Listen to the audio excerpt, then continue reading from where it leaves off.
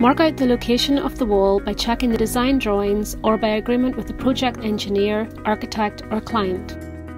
Excavate the trench for the foundation. Install the foundation material and fully compact with the plate compactor.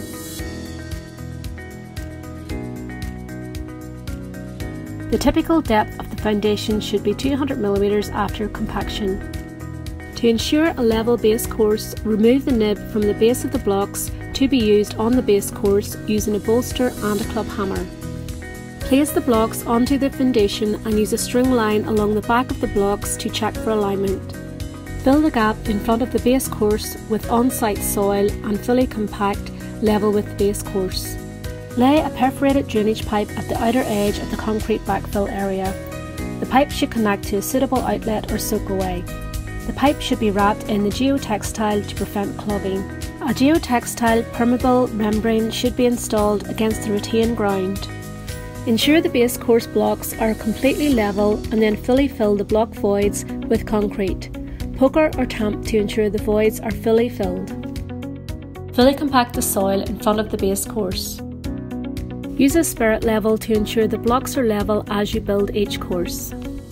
Before the concrete has set, brush the top of the blocks to ensure there is no excess material. Push the blocks forward until the nib on the base of the block tightly locates against the course beneath. Place the blocks on top of the base course, ensuring that they are in a running bond pattern in relation to the blocks on the base course. Vertical joints should not directly line up between courses. It is important that no more than 4 courses are constructed and backfilled at a time. Continue to fill the voids with concrete. Poker or tamp to ensure the voids are fully filled. The finish level of each pour must be a minimum of 75 mm below the top block to facilitate the nib on the rear of the next course. Install the concrete backfill.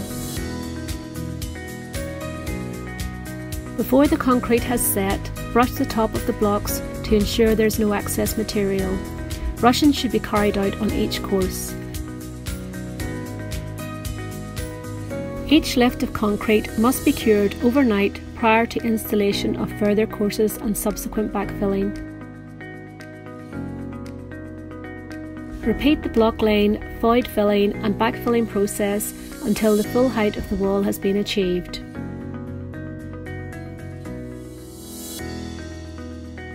Place 10 mm drainage aggregate at the top of the wall according to the design. Top off the area behind the wall with soil.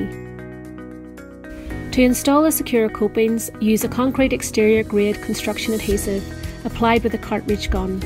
Generously apply the adhesive to the block.